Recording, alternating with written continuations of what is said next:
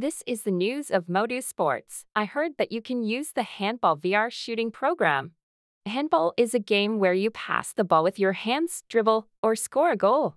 I heard that you have to avoid the goalkeeper who is guarding the goalpost well to get a lot of points. Let's take a closer look. Contents of the handball setting. First, time setting. It can be set from a minimum of 10 seconds to 55 minutes and 50 seconds. Next is how to play. It can be selected as an individual or match.